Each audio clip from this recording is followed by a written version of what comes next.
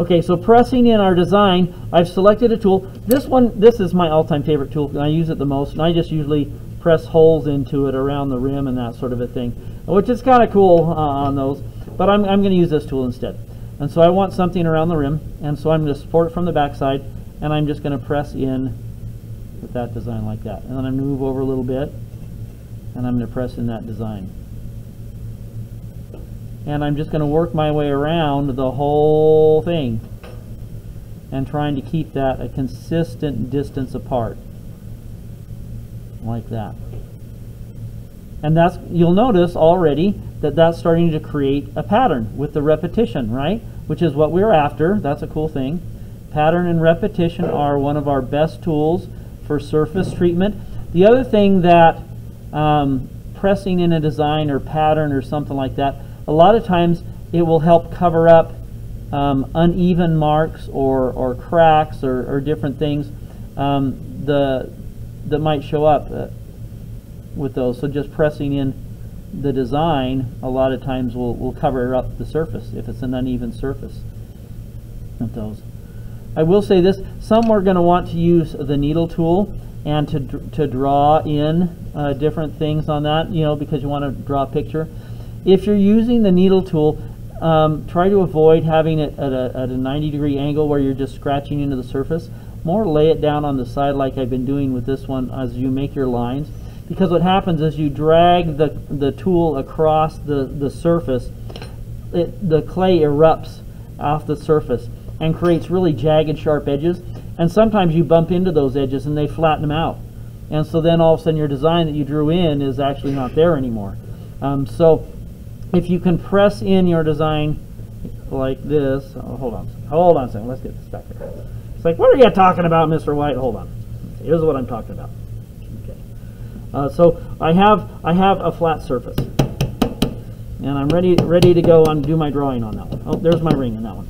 Okay, so if I take the needle tool like this and I just drag it across like that, you can see that there's little pieces that erupted out of the area, and it looks jagged and it looks uneven.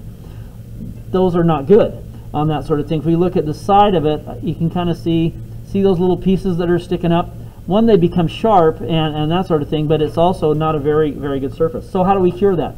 So instead, we take the needle tool like this, and we kind of press it in as we go across. So we're not at that 90-degree angle. You'll notice the line here is much more smooth. We don't see those eruptions coming out of the clay.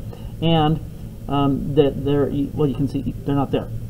So you're saying, but Mr. White, how do we do the curved lines? Well, that's a little more difficult, but you can take them and slowly create curved lines like that by dragging it, and you can go over them. Okay, so there is that possibility. You can also, if you make your scratchy lines here, you can try to eliminate some of the stuff. Okay, I went over it, and you can see how it's closed that area up again, but then we can make multiple scratches of it. We can clean it off. We can try and get those little clay boogers out of there and make it so it's a more of a clean line, even if it was scratched in a little bit on the surface. And so that's a much cleaner line, a much better look that we have. It's still a little inconsistent on the thickness on those that we have. And so that's what you want to do as far as trying to use the needle tool to scratch in. I would encourage more of some sort of a pressed in design like we're doing here on your surface. Now I can go over the whole surface, you know, so like I could put in a row of these marks, and then I could go down another layer and put in another row, and I can put in another row, and just repeat that across the whole surface. You can just go on the rim. Now it takes a little bit more time to cover the whole surface, but time invested is not a bad thing. That a lot of times is a good thing. So I'm going to leave that up to you.